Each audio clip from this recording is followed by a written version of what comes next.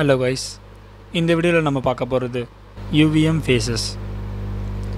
So இந்த UVM Phases அப்படிங்கிறது என்னன்னு தெரிஞ்சுக்கிறதுக்கு முன்னாடி ஃபஸ்ட்டு இந்த UVMோட TB ஹையரார்க்கிங்கிறது என்னன்னு தெரிஞ்சிருக்கணும். நான் அதை பற்றி ஆல்ரெடி ஒரு வீடியோ போஸ்ட் பண்ணியிருக்கேன்.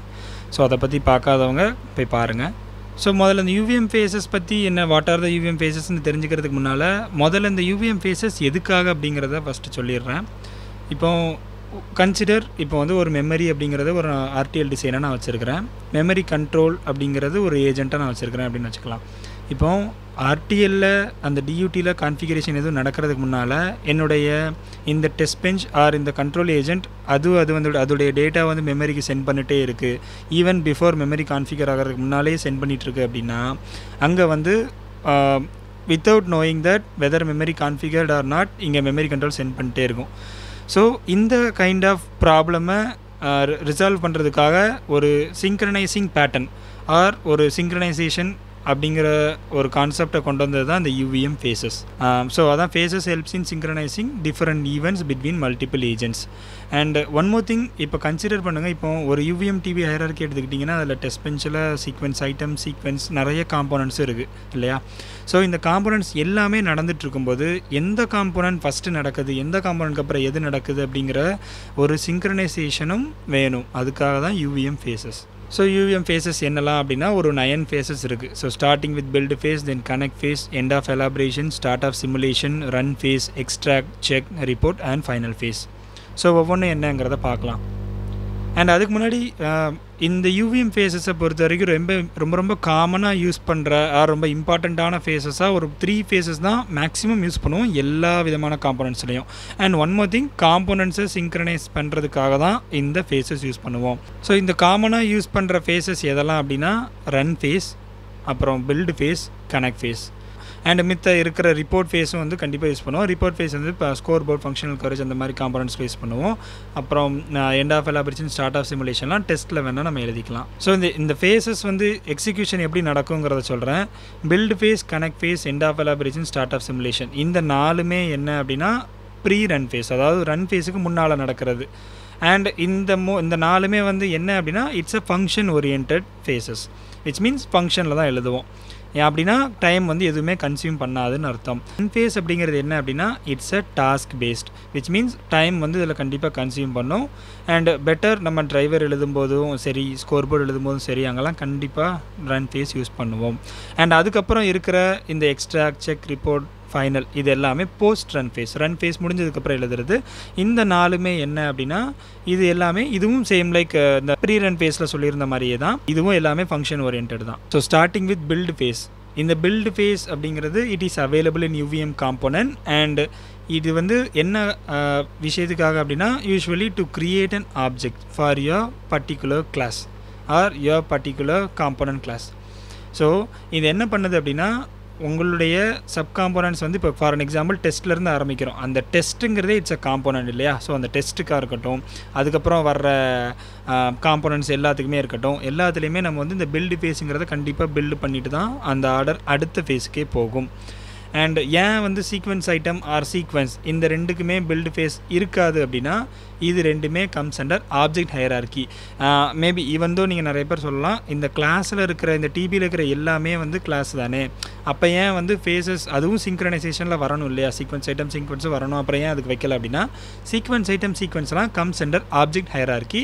வேறஸ் டெஸ்ட்டாக இருக்கட்டும், என்விரான்மெண்ட்குள்ளே இருக்கிற எல்லாமே ஏஜென்ட்டையும் சேர்த்து எல்லாமே என்ன அப்படின்னா they all comes under the component hierarchy.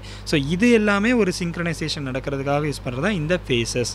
And component ஹையரார்க்கிஸ் therefore built in top down manner. அதனால தான் டெஸ்ட்லேருந்து ஆரம்பித்து அடுத்து என்விரான்மெண்ட் ஒவ்வொரு இடத்துக்காக போயிட்டு இருக்கோம். ஸோ இப்படி தான் பில்டு ஃபேஸோட சின்டாக்ஸ் எழுதுவோம். So function void build face of UVM face, அப்புறம் super dot build face and driver. இதுதான் வந்து actual line of creating an object with help of the UVM.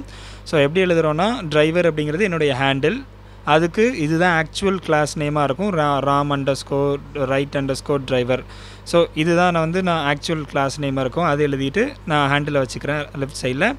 So என்ன பண்ணுறேன்னா டபுள் கோலன் வச்சு it's scope resolution, அதுக்கப்புறம் type ID identifying the type, அதுக்கப்புறம் again 2 scope resolution வச்சுட்டு நான் create பண்ணுறேன். ஸோ இதுதான் என்ன பண்ணும் அப்படின்னா creating the driver, which means ஒன்றும் இல்லை creating an object for the particular class. with the help of the UVM. So இப்படி பண்ணுறது மூலமாக என்ன நடக்கும் அப்படின்னா ஒரு another பெனிஃபிட் இருக்குது. அது என்ன அப்படின்னா UVM ஓவர் ரைடிங். அந்த ஓவர் ரைடிங்கிறது இந்த கிரியேட் மூலமாக பண்ண முடியும். ஆக்சுவலாக 3 கான்செப்ட் இருக்குது ஃபேக்ட்ரியை பொறுத்த வரைக்கும்: registration, construction and over riding. அந்த ரிஜிஸ்ட்ரேஷன் கன்ஸ்ட்ரக்ஷனுங்கிறது நம்ம சீக்வன்ஸ் ஐட்டம், சீக்வன்சர் அதை பற்றி பேசும்போதே நான் அதை சொல்லியிருப்பேன். ஒன்றும் இல்லை, just tick UVM object detail component டீட்டெயிலாக ரிஜிஸ்ட்ரேஷன். ஸோ இந்த கன்ஸ்ட்ரக்ஷன் அப்படிங்கிறது டிரைவர் ஈக்குவல்ட்டிங் எழுதியிருக்கல, இதுதான் வந்து கன்ஸ்ட்ரக்ஷன். ஓவர் ரைடிங்கிறது ஒரு 2 டைப்ஸ் இருக்குது, அதை பற்றி நம்ம இன்னொரு வீடியோவில் தனியாக பார்க்கலாம். So moving to connect face. Connect ஃபேஸும் same like build face தான், UVM காம்பனண்ட்டில் தான் இருக்கும். அண்ட் இதே எக்ஸிக்யூட் ஆஃப்டர் பில்டு ஃபேஸ்க்கு அப்புறம் எக்ஸிக்யூட் ஆகும்.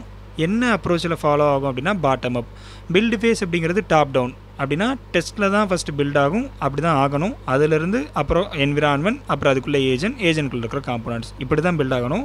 வேறு கனெக்ட் ஃபேஸ் அப்படிங்கிறது பாட்டம் அப், கீழேருந்து வரும். எங்கே உங்களுடைய டிரைவர், மானிட்டர், ஸ்கோர் போர்ட், வேறு சீக்வென்சர், இப்படி தான் ஆக்சுவலாக கனெக்ட் ஃபேஸ் வரும். ஏன் அப்படின்னா உங்களுடைய கீழே பாட்டமில் இருக்கிற டிபி ஹையரார்க்கியில் பாட்டமில் இருக்கிற எல்லா காம்பனண்ட்ஸும் கனெக்டாக இருந்தால் தான் உங்களால் டிரான்சாக்ஷனே பாஸ் பண்ண முடியும் இல்லையா?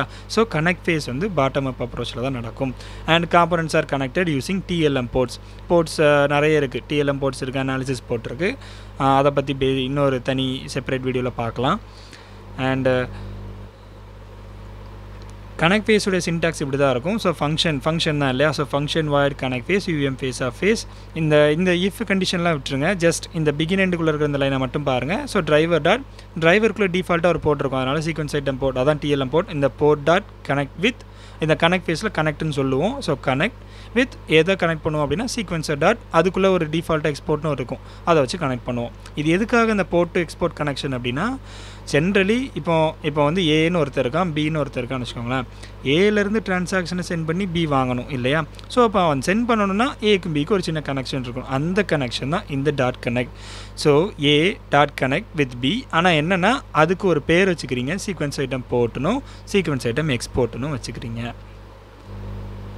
தென் ப்ரீ ரன் ஃபேஸில் இன்னும் 2 இருக்குது இல்லையா? ஸோ பில்டு கனெக்ட்டுக்கு அப்புறம் end of elaboration, start of simulation. So இந்த எண்ட் ஆஃப் எலாபரேஷன் அப்படிங்கிறத ரொம்ப ஷார்ட்டாக சொல்கிறேன். இப்போ நீங்கள் வந்து function void end of elaboration போட்டிங்க அப்படின்னா, எனக்கு ஈவன் தோ நான் வந்து பில்டு பண்ணிட்டேன், கன்ஸ்ட்ரக்ட் பண்ணிகிட்டே இருந்தாலும் ஃபைனலாக ஒரு சில அட்ஜஸ்ட்மெண்ட் அந்த ஸ்ட்ரக்சரில் நான் பண்ணணும். இல்லைனா ரொம்ப ஷார்ட்டாக சொல்லணும்னா, இந்த டோபாலஜி என்ன இருக்குங்கிறத நான் பிரிண்ட் பண்ணி பார்த்துட்டு ஏதாவது அட்ஜஸ்ட்மெண்ட் பண்ணணும்னா I can go with end of elaboration. Start of simulation என்ன அப்படின்னா, கம்ப்ளீட்லி டெஸ்ட் பெஞ்ச் டோபாலஜி நீங்கள் பிரிண்ட் பண்ணி பார்க்கணும். இங்கே ஒரு எக்ஸாம்பிள் பாருங்கள். Function void start of simulation face tick UVM இன்ஃபோவில் போட்டுட்டு கெட் ஃபுல் நேம் கொடுத்து நான் ஃபுல் ஹையரார்க்கியும் நான் இந்த ஸ்டார்ட் ஆஃப் சிமுலேஷன் வரும்போது நான் பிரிண்ட் பண்ணி பார்த்துக்கிடுவேன். அந்த ஃபுல் டோபாலஜி எப்படி இருக்கும் அப்படின்னா, கம்ப்ளீட் ஹையரார்க்கி இருக்கும். ஸ்டார்டிங் வித் டெஸ்ட்டாக இருக்கட்டும், அதுக்குள்ளே என்விரான்மெண்ட், ஏஜென்ட், அப்படி அது ஃபுல்லாக டாட் வச்சு கரெக்டாக வரும். அதுக்கு ரைட் சைட்லேயே ஒரு வேல்யூவோடு வரும், ஃபுல்லாமே பிரிண்ட் ஆகும். உங்கள் லாக் ஃபைலில் பார்க்கலாம் இதை நீங்கள் கொடுத்து. அடுத்ததாக ரன் ஃபேஸ். இந்த ரன் ஃபேஸ் வந்து ரொம்ப important. And most of the interview கொஸ்டினில் வந்து run ஃபேஸுக்கும் build face, connect face and மற்ற ஃபேஸஸ்க்கும் டிஃப்ரென்ஸ் என்னென்னு கேட்டிங்கன்னா, ரன் ஃபேஸை பொறுத்த வரைக்கும் பேரலாக ரன் ஆகும். ஸோ மற்ற எல்லா ஃபேஸுமே ஒரு சில அப்ரோச் இருக்குது, அதான் டாப் டவுன் பாட்டம் அப்னு பார்த்தோம் இல்லையா? ஸோ ரன் ஃபேஸை மட்டும் கண்டுக்கிட்டிங்க அப்படின்னா அது ஒரு பேரலல் அப்ரோச். ஏன் அப்படின்னா அது வந்து it's a task oriented as well as it consume some time. இப்போ ஒரு எக்ஸாம்பிள் கொடுக்குறேன். இப்போ இந்த சினாரியோ கன்சிடர் பண்ணுங்கள். இப்போ வந்து டிரைவர் வச்சுருக்கிறீங்க, டிரைவர் இருக்குது, டிரைவர் வந்து உங்களுடைய ஏஜென்ட்குள்ளே இருக்குது. என்விரான்மெண்ட்டில் உங்களுடைய ஸ்கோர் போர்டு இருக்குது. இப்போ ஸ்கோர் போர்டும் என்ன பண்ணும், எவாலுவேட் பண்ணணும், ப்ரெடிக்ட் பண்ணணும், இந்த வேலையை பார்க்கும். பட் உங்களுடைய டிரைவர் இங்கே என்ன பண்ணும், டிரைவ் பண்ணிகிட்டே இருக்கும். ஸோ டிரைவ் பண்ணிகிட்டே இருக்கும். அட் த சேம் டைம் அங்கே மானிட்டர்லேருந்து வாங்கி நான் வந்து எவாலுவேட் பண்ணுறதையும் பண்ணிகிட்டே இருக்க போகிறேன். ஸோ இந்த ரெண்டுமே எனக்கு வந்து சம்டைம் இல்லை மோஸ்ட் ப்ராபப்லி நான் வந்து ரெண்டுமே கன்கரண்ட்டாக பேரல் வேல நடக்கணும் அப்படின்னா இங்கே நான் வந்து ரன் ஃபேஸ் போட்டு போயிடுவேன். ஸோ ரன் ஃபேஸுங்கிறது இதுதான். எனக்கு வந்து இந்த ஃபேஸ் இங்கே நடக்கும்போது எனக்கு இன்னொரு இடத்துல அது ஸ்டாப் ஆகக்கூடாது, அங்கே நடக்கிற ப்ராசஸ் அது நடக்கணும். அதுக்கு தான் இந்த உதாரணம் driver and score board. And there are totally 12 sub faces இருக்கும். அண்ட் ஆக்சுவலி இந்த 12 சப் ஃபேஸஸ் பற்றி நீங்கள் ரொம்ப இது பண்ணிக்க வேண்டாம். இந்த 12 சப் ஃபேஸஸ் ஆக்சுவலாக நீங்கள் பார்க்கவே வேண்டாம். ஏன் அப்படி சொல்கிறேன் அப்படின்னா, வெறும் இந்த ரன் அண்டர் ஸ்கோர் ஃபேஸ் இங்கே சின்டாக்ஸ் கொடுத்துருக்கேன் இல்லையா, task run face UVM face இப்படி ரன் ஃபேஸ் போட்டாலே போதுமானது. மேக்ஸிமம் ஆஃப் த உங்களுடைய UVM TB ஹையரார்க்கியை பொறுத்த வரைக்கும் டாஸ்க் ரன் ஃபேஸ் வச்சு தான் எழுதுவீங்க, காமன் ரன் ஃபேஸ் வச்சு தான் எழுதுவீங்க. இந்த சப் ஃபேஸை பெரும்பாலும் யூஸ் பண்ண மாட்டீங்க. நான் அப்படி அதிகபட்சமான டிவியில் நான் அப்படி பார்த்தது கிடையாது.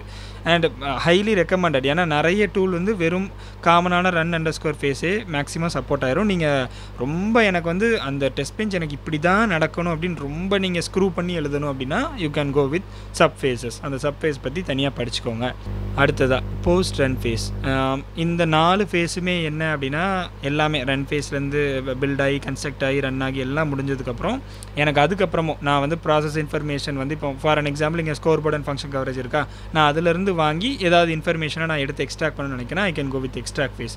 செக் ஃபேஸ் அப்படிங்கிறது டியூடி வந்து கரெக்டாக பிஹேவ் ஆகிருக்கா, எனக்கு என்னுடைய ட்ரைவ் பண்ணதுக்கு எனக்கு வந்து செக் பண்ணி கரெக்டாக ஆயிருக்கா இல்லையான்னு பார்க்குறதுக்கு.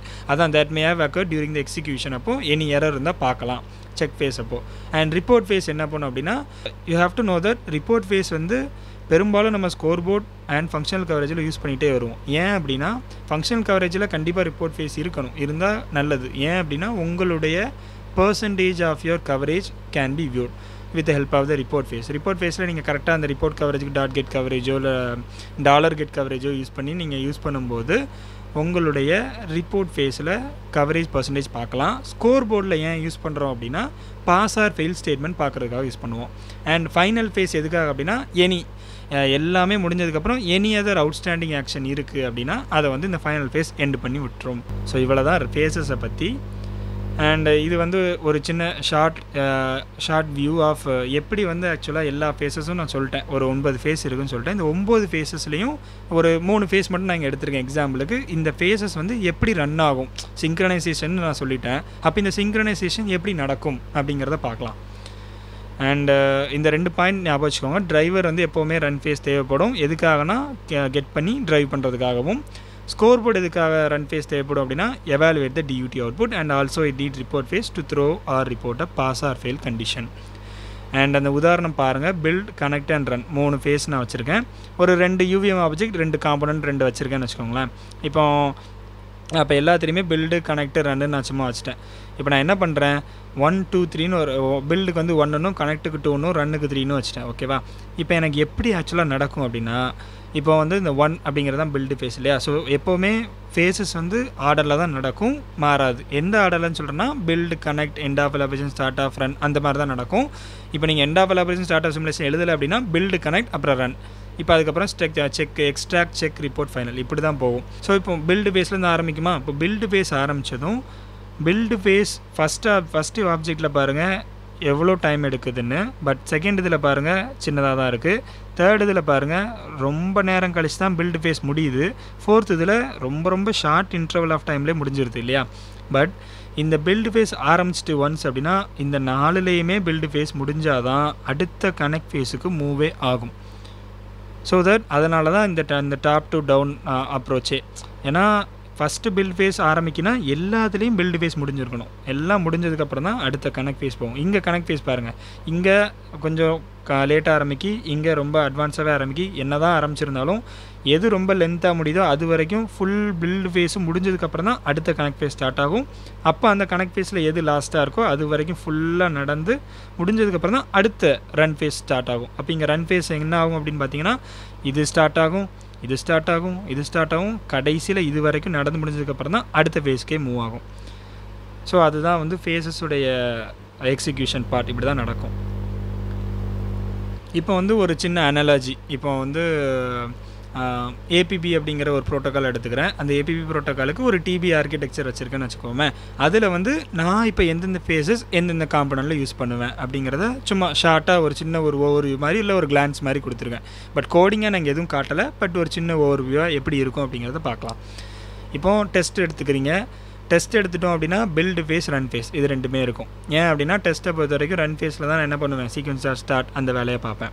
பில்டு ஃபேஸை பொறுத்த வரைக்கும் கன்ஸ்ட்ரக்ட் பண்ணுறதுக்காக, ஆப்ஜெக்ட் கன்ஸ்ட்ரக்ட் பண்ணுறதுக்காக. அதுக்கப்புறம் டிரைவர் கிளாஸ் எடுத்திங்கன்னா கண்டிப்பாக ரன் ஃபேஸ் இருக்கும். மானிட்டர் எடுத்துட்டிங்கன்னா அங்கேயும் ரன் ஃபேஸ் இருக்கும். எதுக்காக அப்படின்னா to collect your input and output. அப்புறம் ஏஜெண்ட்டை பொறுத்த வரைக்கும் கனெக்ட் ஃபேஸ் இருக்கும். ஏன்னா ஏஜெண்ட்டில் தான் உங்களுடைய காம்போனன்ட்ஸ், அதாவது சீக்வன்சர், டிரைவர், மானிட்டர் மூணையும் கனெக்ட் பண்ணுவீங்க. என்விரான்மெண்ட்லையும் கனெக்ட் ஃபேஸ் இருக்கும். எதுக்காகனா ஏஜெண்ட்டையும் ஸ்கோர் போர்டு, கவரேஜ் கலெக்டர் மூணையும் கனெக்ட் பண்ணுவீங்க. அங்கேயும் பில்டு ஃபேஸ் எல்லாத்துலேயுமே மேக்ஸிமம் பில்டு ஃபேஸ் எல்லாத்துலேயுமே இருக்கும், அங்கே இல்லாமல் இருக்காது. ஏன்னா ஆப்ஜெக்ட் கண்டிப்பாக கன்ஸ்ட்ரக்ட் பண்ணணும். கன்ஸ்ட்ரக்ட் பண்ணால் தான் உங்களால் ஓவர் ரைடிங்கிற ஒரு விஷயம் கான்செப்ட்லேயே போகவே முடியும். அண்ட் ஸ்கோர் போர்டுக்குள்ளே எக்ஸ்ட்ராவாக ஒரு திங் இருக்குது, என்னன்னா report face. Function coverage report face இருக்கும். இது ரெண்டும் என்ன அப்படின்னா, நான் ஆல்ரெடி சொன்ன மாதிரி தான், ரிப்போர்ட் பண்ணுறது தான். ஃபெயிலார் பாஸ் ஸ்டேட்மெண்ட்டுங்கிறத பார்க்குறதுக்கு. அதான் ஸ்கோர் போர்டை பொறுத்த வரைக்கும் மேட்ச் ஆர் மிஸ் மேட்ச்னு 2 விஷயம் உண்டு. எத்தனை மேட்ச் ஆயிருக்கு, எத்தனை மிஸ் மேட்ச் ஆயிருக்குன்னு பார்க்கலாம். ஃபங்க்ஷன் கவரேஜை பொறுத்த வரைக்கும் கவரேஜ் பர்சன்டேஜை பார்க்கலாம். ஸோ இவ்வளோ தான் ஒரு யூவிஎம் ஃபேஸஸை பற்றி. அண்ட் பெரும்பாலுமாக யூவிஎம்மை பற்றி கேட்குற ஒரு சில சின்ன ஒரு 2-3 இன்டர்வியூ கொஸ்டினை மட்டும் நான் இந்த வீடியோவோட நான் ஆட் பண்ணியிருக்கேன். ஸோ அதையும் பார்க்கலாம். ஸோ மொதல் question, which யூவிஎம் face is top down, bottom up, parallel? இது வரைக்கும் சொன்னது தான். ஸோ பில்டு ஃபேஸுங்கிறது டாப் டவுன், மற்ற ஃபேஸ் எல்லாமே வந்து பாட்டம் அப், அதாவது கனெக்ட் ஃபேஸ் அது எல்லாமே bottom up, accept run face மட்டும் விச் இஸ் பேரலல். அடுத்த question, why build face is top down and connect face is bottom up? Connect phase is intended to be used for making TLM connection. TLM connection is transaction level modeling connection between your components. That is like the connect phase காட்டியிருந்தல டிரைவரில் அதுதான். So அந்த இந்த ஏஜென்ட்டில் காட்டியிருந்தல dot connect with sequencer dot driver அதுதான். So that is why it is occur after the build phase and it work bottom up so that it got the correct implementation all the way up the design hierarchy. If work top down, this would not be possible because connect phase வந்து பாட்டமில் connect ஆகிருந்தா மட்டும்தான் உங்களால் அடுத்து அங்கே send பண்ணுற transaction மூவே ஆகும். அடுத்து இது ரொம்ப காமனாக எல்லா இன்டர்வியூலையும் கேட்குறது, which face is function and which face is task. So கண்ணை மூடிட்டு சொல்லலாம், run face is a task, that is the why because it's a time consuming face and other faces R functions because they are நான் blocking and they don't consume any time. And இவ்வளோ தான் about யூவிஎம் faces. And any doubts இருந்தால் கமெண்ட்ஸில் கேளுங்க. Thank you for வாட்சிங் this video. Thank you, bye.